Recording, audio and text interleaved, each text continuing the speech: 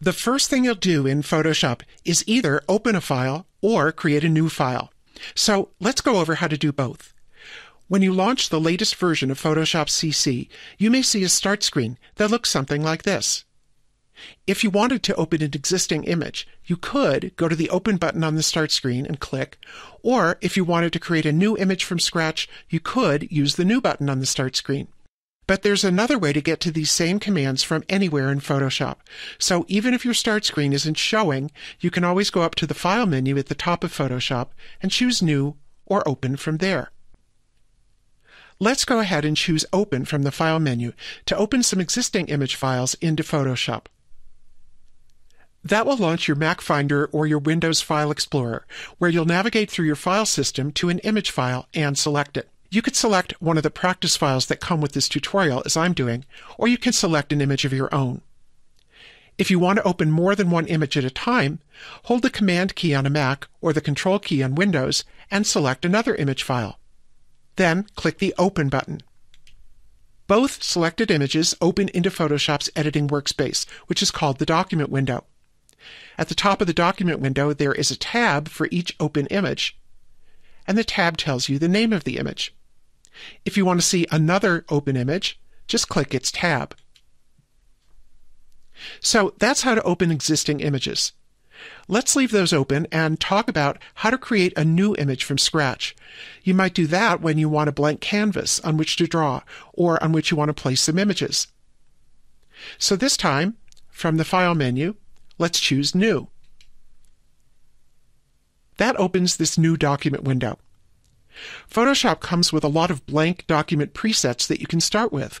To find one that works for you, first select a category of documents from the top of the window: Photo, Print, Art and Illustration, or one of these others.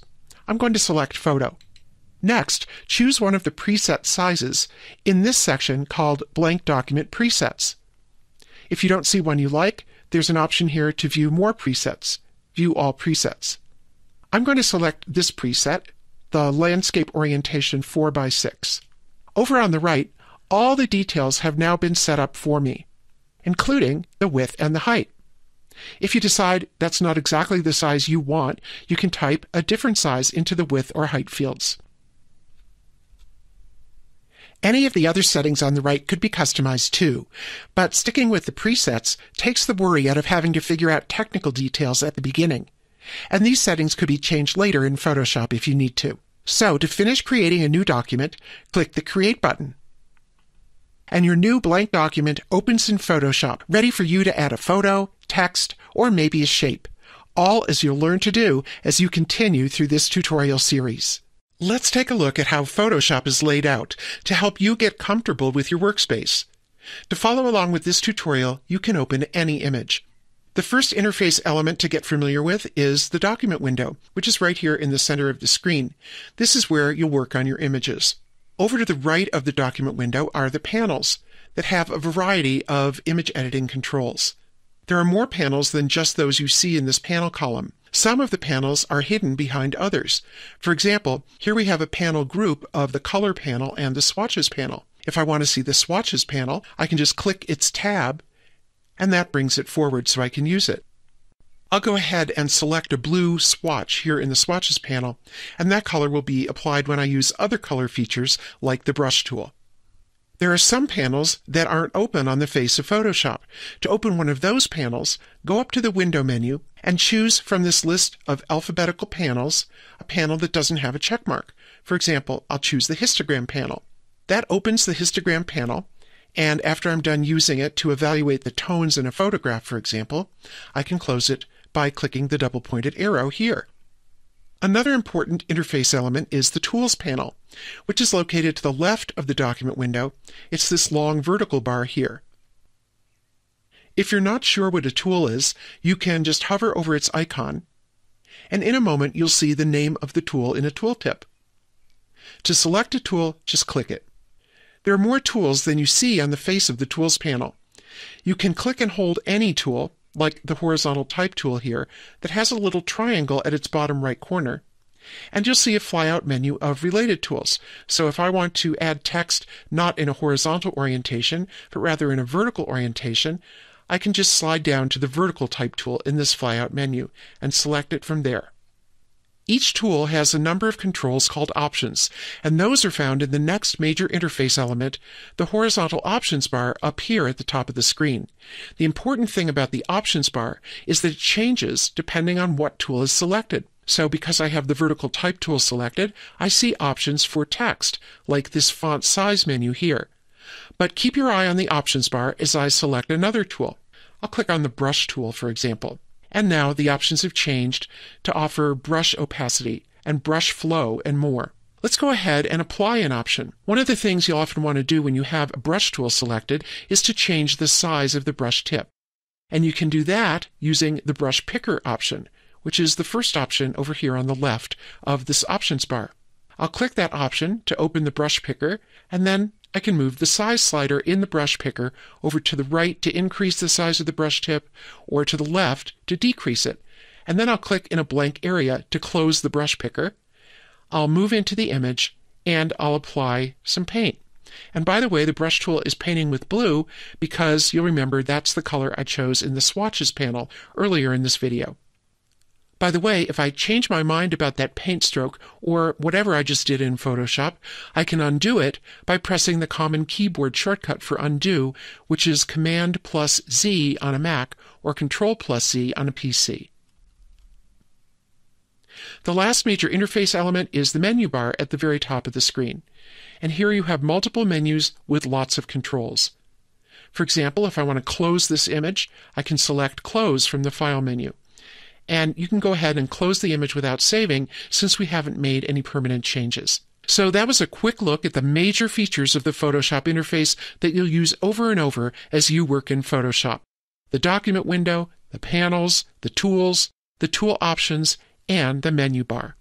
Zooming and panning are ways to navigate around an image that you'll use often as you work on images in Photoshop. To practice working with the zoom and pan controls, open this image from the tutorial practice files, or open a large image of your own. Zooming means changing the magnification of the image, as you might do if you were looking at the sky through a telescope. You may want to zoom in for a closer view of part of an image, or you may want to zoom out to see more of an image on your screen. The most straightforward way to zoom is to select the Zoom tool toward the bottom of the Tools panel here. Then go up to the Options bar for the Zoom tool, where you'll find a plus icon for zooming in and a minus icon for zooming out. Let's start with the plus icon activated, which is the default. Then, to zoom in, move into the image and click. And each time you click, you'll zoom in a little further. To zoom back out to see more of the image again, go back to the Options bar and this time select the minus icon, and then click several times in the image to zoom back out. If you want to zoom in again, you have to go back to the Options bar, click the plus icon, and click in the image to zoom in again. Now you may get tired of going up to the Options bar every time you want to switch between zooming in and zooming out, so here's a shortcut that will help you. When the zoom in option is active, as it is now, you can switch to zooming out by holding the Option key on your keyboard if you're on a Mac, or the Alt key on Windows. Hold down that key and then click in the image, and that will automatically switch you back to zooming out. Then release your finger from the Option or Alt key, and you're switched back to zooming in, and so you can click in the image to zoom in again. The Zoom tool has a couple of options in its Options bar that you can use to move quickly to zoom levels that you use often. The Fit Screen option here in the Options bar comes in handy when you're zoomed in like this and you want to get back to a view of the entire image. Just click the Fit Screen option, and the entire image fits itself into your document window. Another useful option is this 100% option.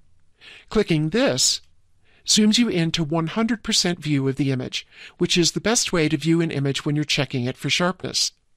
Now, I'm working on a small screen, and this image is pretty large, so when I zoom into 100%, I can't see the whole image on my screen, although you may not experience the same thing if you're working on a large monitor. So if I want to see a different part of this image at this zoom level, I'm going to need to move the image around in my document window. That's called panning, and it's done with another tool, the Hand tool.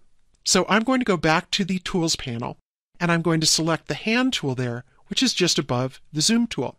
Then I'll move into the image and notice that my cursor is now changed to a hand icon. I'll click, drag, and move the image in the document window to a place that I want to see, and then I'll release my mouse. When I'm done checking the sharpness here and I want to go back to view the entire image on screen, I'll go up to the options bar for the hand tool, and there I'll see the same fit screen option that we had for the zoom tool. So I can just click fit screen in the hand tool options bar, and that takes me back to see the entire image in my document window. Let me show you another way to zoom. Instead of clicking, you can do continuous zoom by holding your mouse down on the image. I'll go back and get the zoom tool in the tools panel, and then I'm going to click and hold in the image. And the image zooms in continuously. If you zoom in really far like this, you can see the pixels that are the building blocks of an image in Photoshop. By the way, the size of these pixels can affect the image quality of a print, which is why image resolution is an important topic, especially for printing, something we'll talk more about when we cover resizing an image later in this series. I'm going to go up to the options bar and click Fit Screen so I can see the entire image on my screen again. One more thing.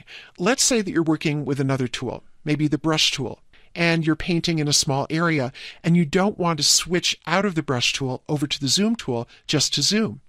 Well, there's a shortcut that you can use instead of the zoom tool, and that is to hold the Command key on a Mac or the Control key on a PC as you press the plus key on your keyboard.